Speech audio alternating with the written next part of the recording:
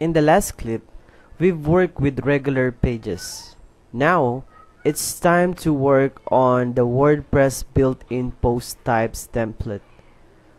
Although it is still a page, these pages will display a page layout differently according to the format it was set.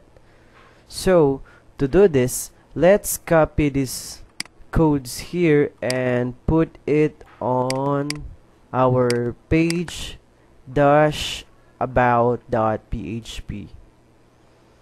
This page-about.php file will focus on the details about the website owner.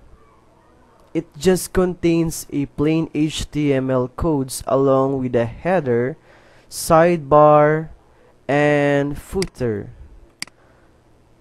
A WordPress built-in post types template was being identified by WordPress through these comments here, which is template name about page. This will make sure that WordPress will treat it as a page template file. So to check how this works on our WordPress theme, I created a page here which is about with no content, and then under page attributes panel here I selected about page, which is the one that we set up here. So when I click the update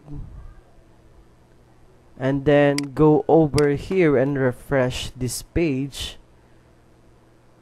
I'll click on about. Okay, you see here that the built-in WordPress post types template that we've created is now showing up here. As I've said, it will include the information about the WordPress owner or the website owner here.